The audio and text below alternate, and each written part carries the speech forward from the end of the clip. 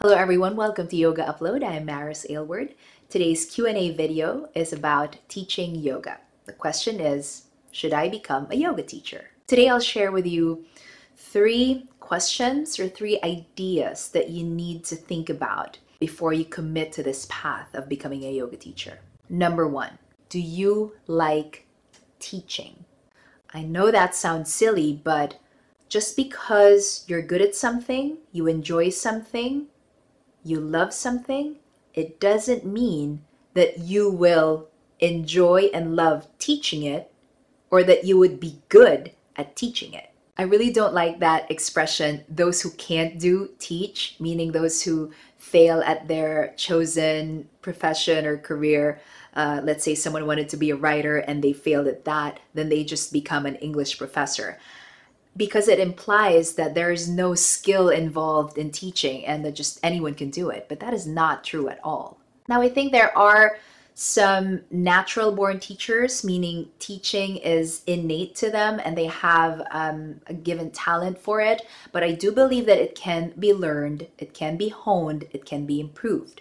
So if you don't feel that you're a natural born teacher, are you willing to learn the skills? Are you willing to do what it takes to become an effective teacher? When you teach a class, it's not just about you anymore. You're not going to be focusing on your own practice, on your own body. You're going to be looking out there and giving your attention, your time, your energy, your dedication to other people and making sure that they have a safe, effective, enjoyable practice. You need to know how to communicate better. What's self-explanatory to you, what's simple to you is not necessarily so for other people, especially if you're teaching beginners. So think about that. Do you really want to teach? In your heart of hearts, do you want to teach? Or do you just want to practice more yoga? Maybe the solution is not teacher training, not becoming a yoga teacher. Maybe you need to go to a yoga retreat to deepen your practice. And that might give you more insight into whether you want to go to teaching or not. Before teaching yoga, I was already a teacher. So I know that I actually have a love for teaching. I was a high school teacher for a few years. I was a corporate trainer. I was doing team building workshops with students in corporations. I was running presentation skills seminars. So I was always in the teaching and the training profession. So I'm used to getting up in front of people and teaching. Let's move on to the second one.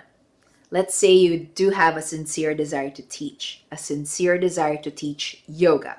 Now, are you willing to get up in front of people to do it?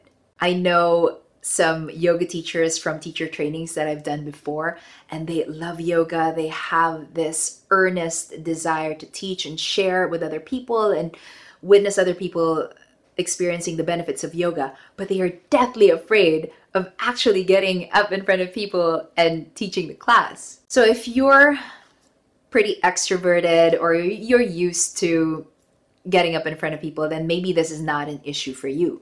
But if you were not used to doing that, the question to ask yourself is, are you willing, again, to learn and do what it takes to be more confident, to learn how to be an effective communicator? If you don't have a background in this is going to be a challenge for you. But it can be learned. I really believe it can be learned. And I'm not saying only extroverts can be yoga teachers. That's not true at all. I have fabulous yoga teachers that I've met who are introverts, and they are very effective, very inspiring, and they have a lot of students that they've already helped. So my own experience is I have that teaching background, but I also have a strong background in performing arts, in acting for film and theater and television and hosting events. So I didn't really have a problem getting up in front of people or being in front of the camera.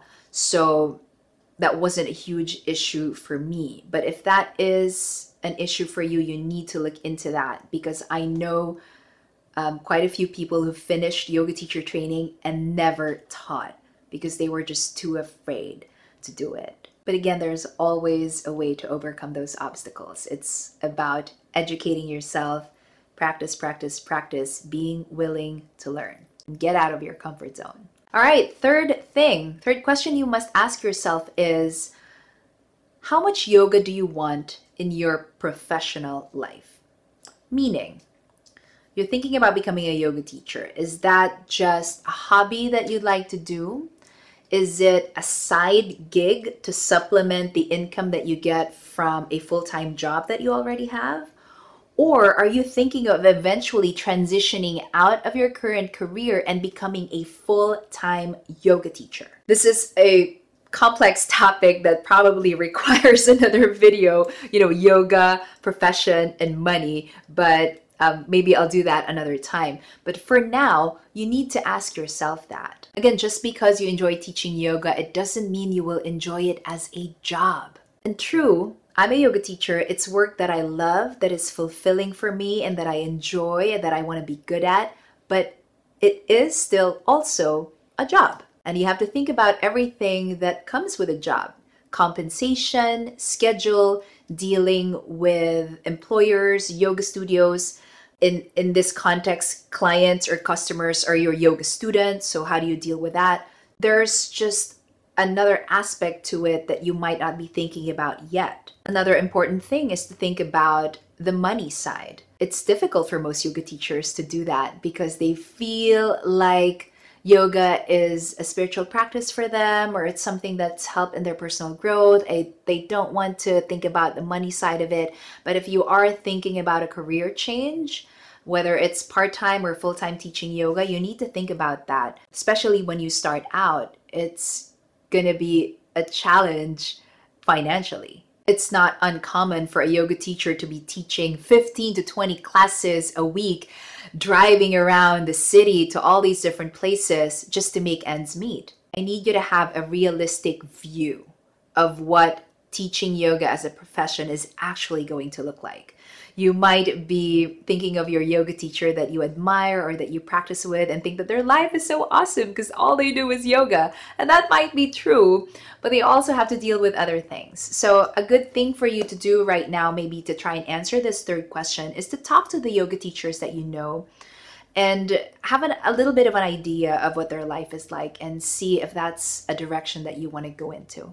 Now, I want to hear from you. If you have any questions about teaching yoga, or maybe an aspiring yoga teacher, any other concerns that you'd like me to address, write that in the comments below. Make sure you subscribe to the channel, click that subscribe button. The bell icon next to it is notifications. That when you click that, it means you will be notified every time I put a new video out. That way you don't miss anything. I hope that was helpful. Thank you so much for joining me today, yogis, and I'll see you next time. Bye.